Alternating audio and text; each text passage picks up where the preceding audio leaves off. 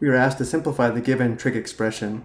Let's begin by converting everything to sines and cosines, where cotangent x is equal to cosine x divided by sine x, and cotangent squared x is equal to cosine squared x divided by sine squared x. So the numerator stays the same, sine x plus cosine x.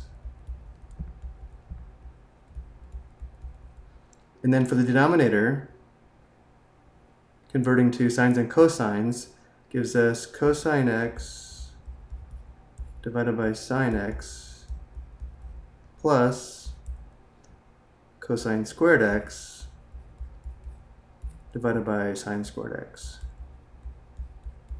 And now let's determine this sum.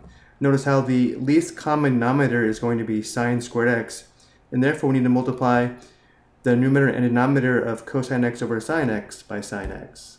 This will give us the common denominator of sine squared x.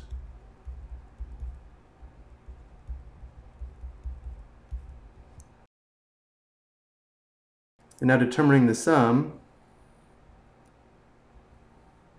the common denominator is sine squared x,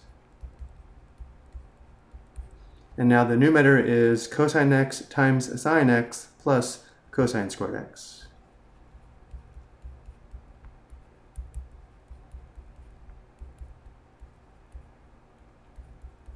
But now notice in the numerator, we do have a common factor of cosine x. Let's factor out the common factor of cosine x from this sum.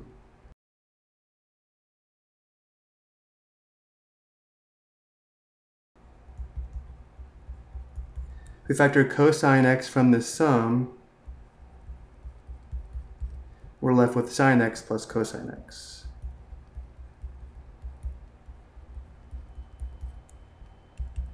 Now, because this fraction bar represents division, and dividing by a fraction is equivalent to multiplying by the reciprocal of the fraction, let's write this quotient as a product.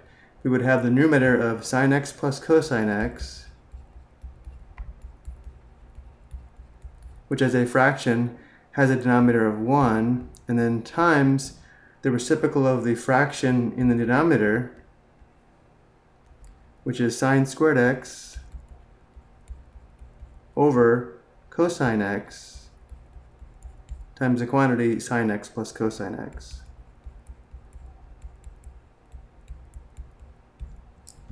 And now before multiplying, let's simplify out the common factors between the numerators and denominators. Notice we have a common factor of sine x plus cosine x here and here, and therefore these factors simplify to 1, and therefore the product is sine squared x divided by cosine x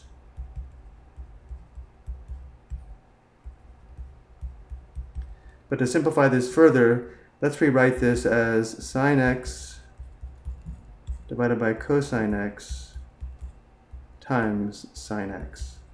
Writing this fraction as a product, we should be able to recognize that sine x divided by cosine x is equal to tangent x, and therefore we can simplify this to tangent x times sine x. So the given expression simplifies to tangent x times sine x. I hope you found this helpful.